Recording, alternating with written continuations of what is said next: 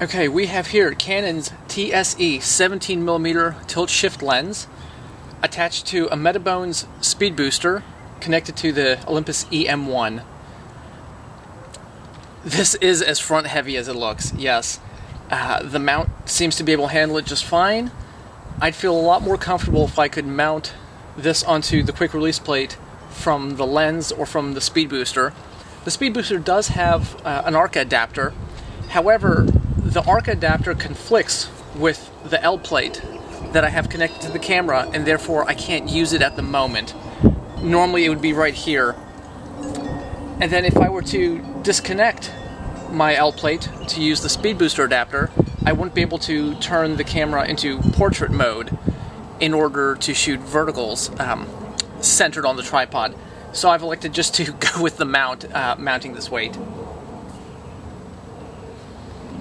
Okay, so the Canon lens, if you're not familiar with it, has an enormous bulb for a front element, and you need to be very careful using it. Easy to get prints on there, easy to get a scratch on there.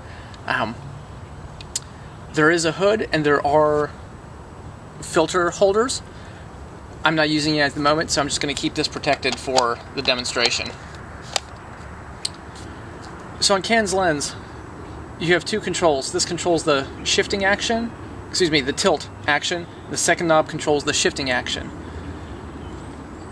There's a little knob on the side that lets you rotate this, so you can adjust at which angle you're tilting and shifting.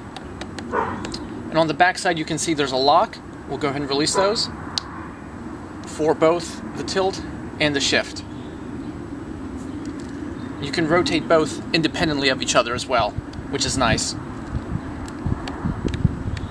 So shifting, you have a little scale here. You can go about 12 millimeters up in either direction. So we can go down, we can shift upwards, and then we can also tilt.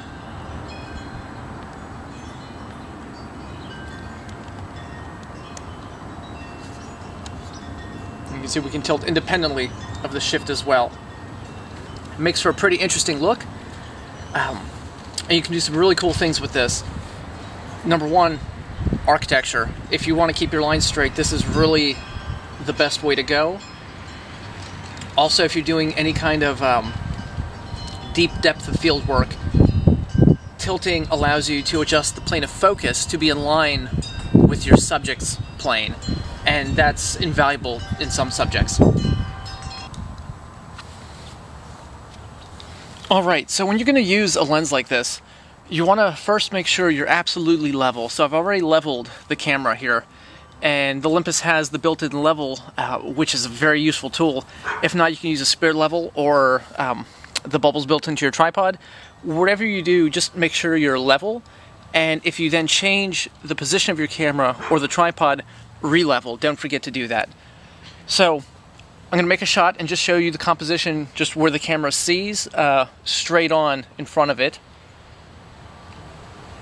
Self-timer.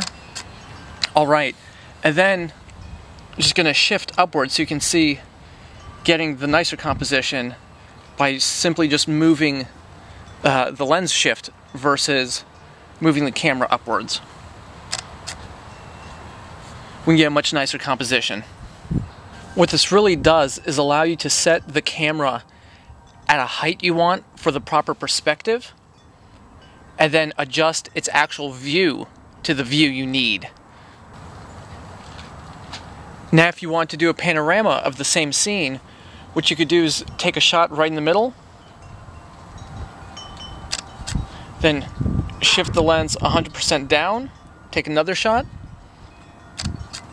then shift the lens 100% up the other way and take your final shot. Back in Lightroom, you can select those three photos and merge them into a panorama, and that'll output a raw file for you ready to edit from there with all three images aligned and put together into a single file.